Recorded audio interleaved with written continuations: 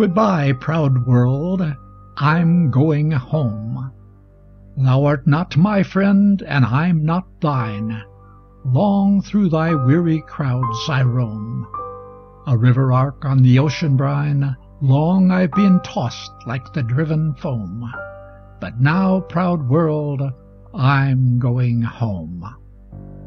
Goodbye to Flattery's fawning face, to Grandeur with his wise grimace, to upstart wealth's averted eye, to supple office low and high, to crowded halls, to court and street, to frozen hearts and hasting feet. To those who go and those who come, goodbye, proud world, I'm going home.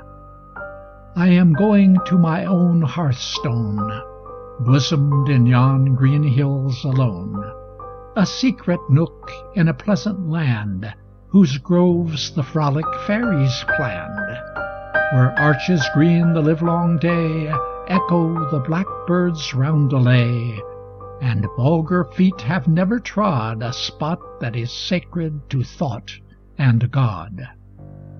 Oh, when I am safe in my sylvan home, I tread on the pride of Greece and Rome.